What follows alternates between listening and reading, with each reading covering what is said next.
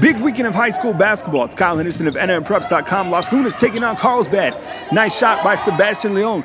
Los Lunas actually led this game 25-22, but the top-ranked Carlsbad Cavemen were able to come back. This is Brandon Boatwright. He scored 13 on the night. Doesn't get the dish there, but the Cavemen get the W, still undefeated, moving to the semifinals. Also, in the Joe Armijo tournament, you got Del Norte taking it to the home team Academy.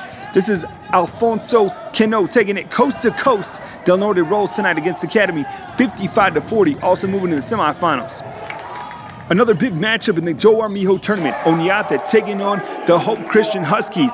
Very interesting matchup. You know, Hope, always one of the top teams from Class 4A. This is Jordan Leak, one of our top players in the top 100 on NMPreps.com, pouring it in. But Onate, too tough today, led by Johnny McCants, who had 14 points and 15 boards.